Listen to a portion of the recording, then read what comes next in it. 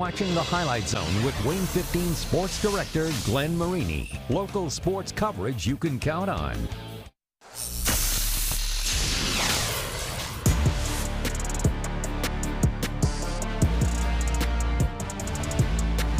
I think we're just starting to rise up. We come to fight every week. We just got to keep an undefeated SAC record and show our dominance. They've been good for the past 5 years, so we just got to come out there and give us the best. It feels really good to have that belt back and have the title. Everybody wants to be on a positive, note going into the playoffs. Winning is hard. Winning is very hard, and it's very hard in this conference. It's going to be a great game.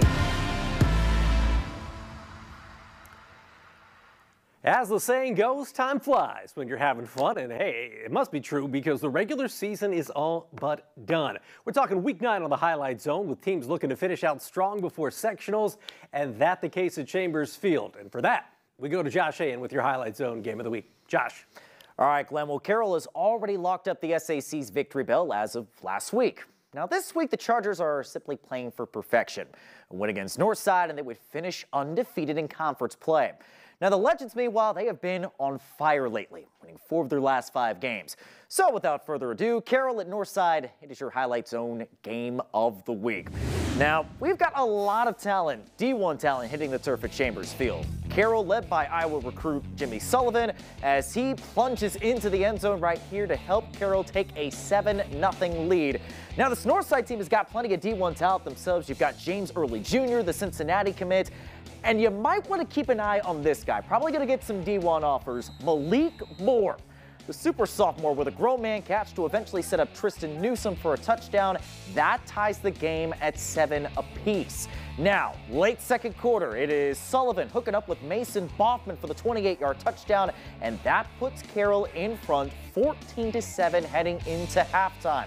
Now, coming out of the break, it was really Dejon Green's half, and man, what a game for the senior Green. A $133 on the ground, 2 rushing touchdowns, and an interception. Simply an Ironman, folks. Carroll, meanwhile, up 28-7 heading into the 4th. But Northside not quitting yet. That is Caleb Kingley with a 27-yard touchdown. That makes it a 28-14 game. But this Carroll team, a little short-handed with some injuries offensively. Yeah, they still take care of the job as Will Jeffries plunges into the end zone, and Carroll completes the SAC slate undefeated with a 38-22 win. Starting off 0-2 and then, not getting down, not falling apart, having it bring us close together says a lot about this team, about this coaching staff, and about the players that we have on this team to really come together and work hard. We just have major depth. That's all. That's all there is as a team. If someone goes down, next man up. That's all coaches say. Next man up, and that's what we do every single time. Our kids show you resiliency, and they persevere and they end up winning, and we're blessed. We're blessed to be undefeated in the conference and to bring the bell back home.